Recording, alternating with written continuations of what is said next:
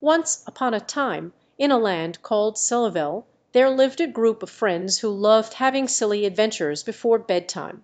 One day Ray, the brave explorer, Josh, the curious scientist, and Dearies, the mischievous prankster, decided to go on a quest to find the legendary silly potion.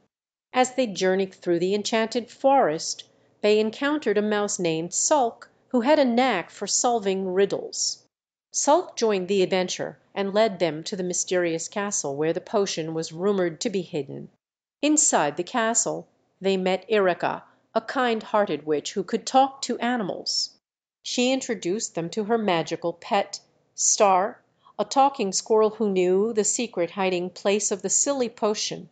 Just as they were about to grab the potion, Rosie, the clumsy fairy, accidentally knocked it over, causing a hilarious chain reaction. When the quick-witted acrobat caught the potion, passing it to Ronnie, the musical gnome, who jiggled and danced with excitement. The commotion drew Oliver, Odie Milza, and Martin, a group of mischievous elves, who decided to join the fun. They played pranks on Heather the cautious ghost and Hade on the sleepy giant, making the quest even sillier.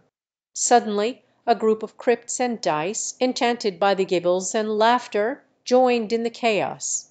Be the wizard and Cass the sorceress cast spells to make everyone float in the air, creating a silly spectacle. Finally, after much silliness, the friends managed to catch the potion and took turns drinking it.